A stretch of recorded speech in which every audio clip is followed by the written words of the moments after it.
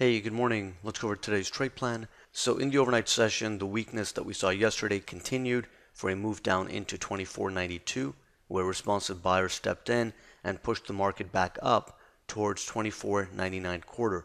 Heading into the open, we have initial support at 24.93 to 24.95, and we're also going to use that area as the micro bull bear zone to help us establish bias off the open. So if the buyers are holding ES above 93 to 95, then there is still potential for the market to head higher into 24.99 quarter to 25.01 quarter, and a break above that zone would then serve as a bullish confirmation and bring the 25.04 half to 25.0675 resistance area into play.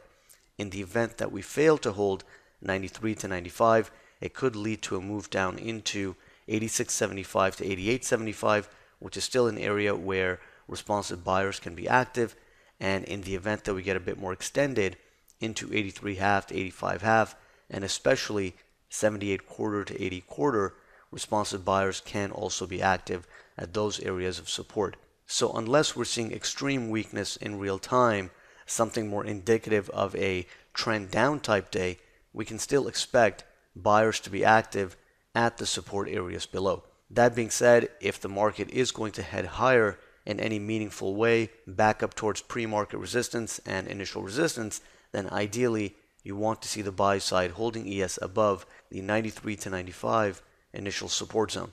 Looking at the other markets, recently the weakness in NQ has been impacting and dragging the S&P down as well. So in the event that NASDAQ continues to head lower, we do have some decent support in NQ around 58.91 to 58.97. So if NQ gets exhausted into 58.91 to 58.97, that's an area where buyers can be active in NASDAQ, and if the S&P is also testing an area of support at the same time, then it would just increase the odds of responsive buyers stepping in the S&P as well as NQ.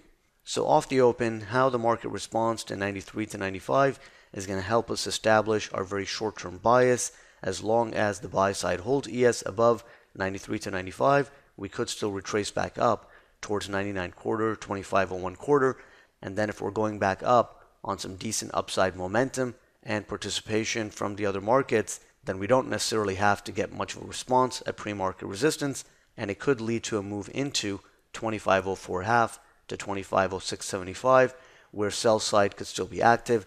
Given that it's a Friday, we're heading into the weekend, anything beyond 25.0675 would be lower probability, and in order to break beyond 25.0675 and the all-time high, we would have to see a lot of broad market strength and some sustained upside momentum.